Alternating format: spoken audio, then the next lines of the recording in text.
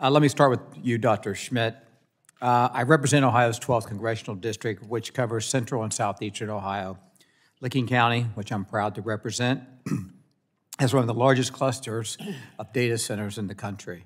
Google, Amazon Web Services, Meta, QTS, Vantage, and more all over have data centers in central Ohio and my district. In total, power demand from data centers will reach 5,000 megawatts in Central Ohio by 2030 based on signed power agreements. Just last month, Williams announced a $1.6 billion investment to build two new natural gas-fired plants in Licking County with a combined capacity of 400 megawatts. This reliable baseload power generation is critical to meet growing demand in Central Ohio.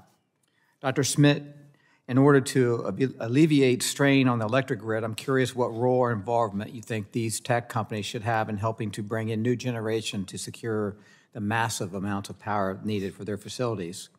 And how should these companies partner with grid operators or power providers to ensure we can properly account for growing tracking demand?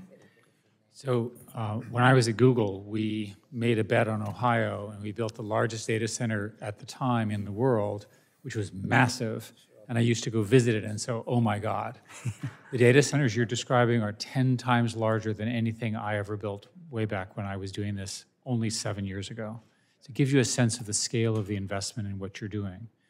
The best thing to do is to have a strategy within your state where everybody agrees to solve the energy power problem. We found in working in Ohio that we were able to get access to the high voltage lines that we could not get access elsewhere. Mm-hmm. We built our own substations, which are also massive. That's what it takes. That's what every one of you is going to have to do to have your states be a center for the AI revolution.